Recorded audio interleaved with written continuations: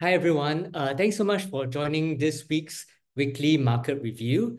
My name is Gerald, and once again, I'll bring you through some of the key developments in the market over the past week, as well as what to look out for in the coming week ahead. Once again, for this week, it will just be myself because Sunny is away for the year-end holidays. But what we really want to be doing through today's session is to do a recap of what has happened to the market, not just in the past week, but also what has happened for the Singapore market over the past year. Okay, before we start, just a quick disclaimer that today's session is for information purposes only, and it should not be taken to be financial advice. If you find the session helpful, do leave us a review on Google, either by scanning this QR code or by going to the link that is shown. We also have a monthly SIAS session where you'll be able to ask us more detailed questions. And if there's something that you're keen to join, you can consider taking up a SIAS membership, which only costs $1 per month or $12 per year. Okay, so what we saw in the past week is that the US as well as Singapore market saw a very strong rebound. We saw that the S&P 500 has reached the year-to-date high at about 4,719 points. The Dow Jones Industrial Average at an all-time high of now above 37,000, and the Nasdaq saw strong gains of 2.8% as well. If I were to look at the STI, it was up 0.2% in the past week, not as much as what we saw for the US stock market, but still within the STI, there are quite a number of stocks that did particularly well. Okay, so what is driving this continued rally in the stock market? Okay, so in the previous weekly market review, we mentioned that we are looking out very closely for the last Fed meeting of this year. And the key thing that came out from the meeting is the expectations of 3 rate hikes in 2024. So if you think about it, over the past 1.5 years, we have been on this continuous rate hike cycle. And based on what the Fed is now projecting, we are going to see a reversal of that, such that the rates by the end of 2024 will be about 0.75% lower compared to the current level. Okay, so that is effectively the good news that has excited a lot of investors and driving the big bounce in the stock market. The other way we can take a look at that is what are now investors expecting in terms of the interest rate levels. Where we are now after the Fed pause on the interest rate hikes for the third consecutive time is 5.25 to 5.5%. Expectation is that in the January meeting, quite likely that we'll continue to stay at that level. But by the time we are in March, we may potentially see one rate cut in March next year, with another 5 rate cuts in 2024, such that by the end of next year, we are actually at the 3.75 to 4% level. So what you see here is that investors are now expecting an even faster pace of rate cuts compared to what the Fed is projecting. In total, there are 6 rate cuts here, which is what the market is now pricing in, versus the Fed projection, which is for 3 rate cuts. But regardless, I think the direction has effectively changed from a period where we are looking at consistent rate hikes to a period where we are looking at when are the first rate cuts going to be coming through. So if I were to look at what this has meant for bond yields, we see a very sharp reversal once again in the US 10-year government bond yield. It is now below 4%. Just about a month ago, it was at about 5%. So within a very short period of time of 1 month, it has effectively come from above 5% to now below 4%. And that is effectively what is driving a lot of optimism in the stock market, driven by this moderation in bond yields. Okay, so we see that being translated to the Singapore market as well. I mentioned earlier that while the STI was about flat last week, there were quite a number of stocks that saw very strong performance. And interestingly, all of them are property-related stocks. So we've got City Developments, a property developer, which was up 7.5% last week, a bundle of REITs within the STI that were up in the range of 5.8% to 7%. And this will include Mapletree Pan Asia Commercial Trust, Mapletree Industrial Trust, as well as CapitaLand Integrated Commercial Trust. Last but not least, you also have got UL, another property developer that was up by 4.7%. If I were to look at the worst performers, you have got the banks starting to languish.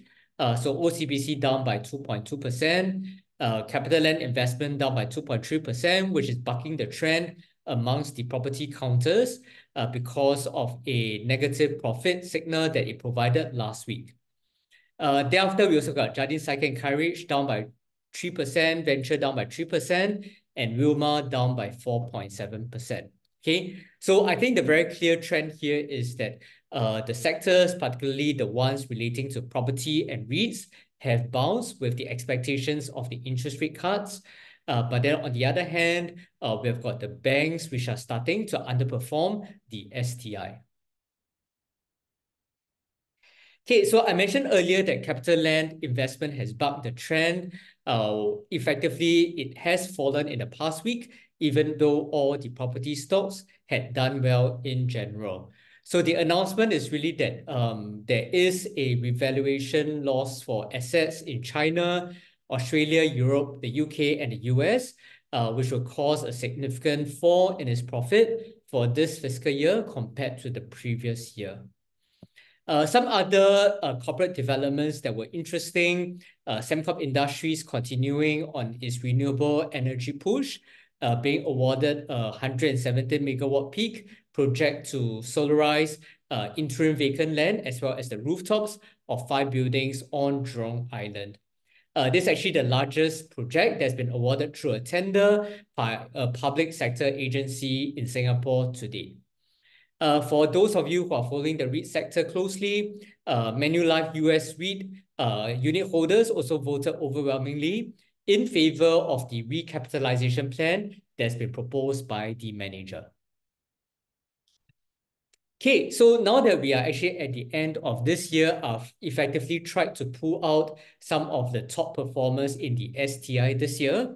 And what we see here is that actually, while the STI has fallen this year, there are actually still a number of stocks that did particularly well with gains of more than 10%. Okay, so you got Sembcorp Industries with a gain of more than 40%, SIA with a gain of 17%, and Yangzijiang Shipbuilding with a gain of 16%. So given the interest in the REITs, I thought it would be interesting to see which are some of the REITs that have done well this year too. So we've got Frasers Hospitality Trust up by 11%, Mapletree Industrial Trust up by 9%, and CapitaLand Ascendas REIT up by 8%. Okay, so given that we are now doing a recap and given that there's a lot of interest in the REITs with the expectations of the rate cuts, what I thought I'll actually go through is what has actually helped to boost the sentiment towards these 3 REITs, which has helped them to outperform both the STI as well as the other REITs. So we start with the first one, which is Frasers Hospitality Trust. So what you see here is that since the start of the year, it has actually done fairly well. While we saw a lot of downward pressure for the REITs over the course of this year, it has actually held up and then having a further boost to the share price towards the end of this year. So what is really driving this improvement in performance of Frasers Hospitality Trust? So if you were to look at Frasers Hospitality Trust, it is a trust that has got a lot of hotels as well as hospitality assets. So it is, at the end of the day, going to be driven by the increase in tourist arrivals. And what we see here in this chart is that if you look at the international tourist arrivals, between January to July of 2023, we are effectively back to 84% of the pre-COVID-19 levels. Okay, just 1 year ago in 2022, we were still at about 66% of the pre-COVID levels. So this increase in tourist arrivals has continued, and that's helped to boost the demand for some of Fraser's Hospitality Trust assets. Okay, so we can take a look at where its properties. It has effectively got hospitality assets in Australia, which is about 37% of its revenue. Singapore is 29% of its revenue, and UK is 17% of its revenue. Okay, so these are the trends that we see in the hospitality markets across some of its key markets. If you're to look at Singapore, what we see here is the revenue per available room has continued to increase from about 263 to 316 by the time we are at this year. Likewise, we see a similar trend as well in Sydney amongst the upscale and upper mid-scale segment, driven by both an increase in the occupancy rate, which has actually helped to push the RevPAR up. So that is effectively what we see for the financial performance. While quite a number of REITs actually saw their distributions falling this year, Fraser's Hospitality Trust is actually one of the REITs that actually still saw an increase in its distribution per stapled security, okay, driven by the increase in net property income compared to the previous year. So I think while we are looking at a potential rate cuts, we should still be mindful when selecting REITs in our portfolio. And one of the key things that I'll continue to keep a lookout for is whether they have a gearing level that is manageable. So what we see here for Fraser's Hospitality Trust is that it has a gearing level of 34%, which is lower than most of the other REITs, and that may provide some comfort to REIT holders around its ability to withstand higher borrowing costs that may be incurred, even if interest rates were to stay elevated. Okay, so this is the trend for the distributions for Fraser's Hospitality Trust. We saw this sharp decline because of COVID, but with the improve in its occupancy rate, effectively, you have seen this improvement in dividend per share over the last 2 fiscal years. Okay, so that is effectively Fraser's Hospitality Trust, where we see a strong trend towards the improvement in its distributions, driven by the improved operational performance of its hospitality assets. Okay, next we'll look at Mapletree Industrial Trust, also one of the REITs that's done better this year. The share price came under pressure in October because of the concerns about interest rates staying higher for longer. But if you look at the trend since early November, it's effectively bounced from about 210 per share to close at 246 per share as of Friday. Okay, so in case you're not familiar with Mapletree Industrial Trust, it has got different assets, namely in the data center space. It also has got high-tech buildings, business parks, as well as flatted factories, as well as light industrial buildings. If you look at the breakdown by geography, it is quite evenly split between North America, which is about 85% of its AUM, and Singapore, which is 47% of its AUM. Okay, so what is important to note for Mapletree Industrial Trust is that there's been quite a significant shift in its portfolio over the last 10 years. If you look back at its portfolio back in 2010, it has effectively got no data center asset. But if you look at the portfolio now, actually close to half of the portfolio will come through from data center assets. If you look at the split by geography back in 2010, all the assets will be in Singapore. But like I shared earlier, at this point in time, it's got significant North America exposure as well. Okay, so what we see here is the revenue as well as distributions for Mapletree Industrial Trust. What we see here is that if I were to look at the first half of the fiscal year, which is effectively the half year ending September, it was able to raise the gross revenue just marginally by 0.4%. The net property income came down slightly because of the increase in property operating expense. and we saw quite a big increase in its borrowing cost. So with that, we actually saw the distribution per unit actually coming down by 2% compared to the first half of the last fiscal year. Okay, so not as strong compared to Fraser's Hospitality Trust, where we saw the very big bounce in its distributions. But against the backdrop of a higher borrowing cost, this 2% decline in its distributions would effectively be fairly resilient compared to what we see for some other REITs. If we were to look at the occupancy rate of its portfolio, fairly stable across the portfolio, remaining at about 93.2% at the end of the second quarter of the fiscal year, which is unchanged from the previous quarter. And once again, if you're to look at the balance sheet of Mapletree Industrial Trust, the aggregate leverage ratio is at about 38%. So once again, it is below the 40% level, and that effectively would mean that the gearing level will be below what we see for most of the other REITs. So if you are worried about the potential impact of higher interest rate on the distributions, what Mapletree Industrial Trust has provided is a sensitivity of how much a potential increase in interest rates can potentially impact its distribution. And what we see here is that based on the estimates of the REIT manager, if the base rates increase by 100 basis points, then the impact on the distributions is expected to be at about 1.5%. Okay, so not a very significant impact to the distributions, even if the interest rates were to raise by another 100 basis points. Okay, this is the valuation chart of Mapletree Industrial Trust, now about 1.3 times price to book, which is already above the historical average. So something to keep a lookout for if you are looking at the valuation, because it is higher than what it was, say, over the course of most of this year. Okay, last but not least, we've got CapitaLand Ascendas Trust, another REIT that saw a very big bounce from November onwards, from about $2.50 per share to now about $3 per share.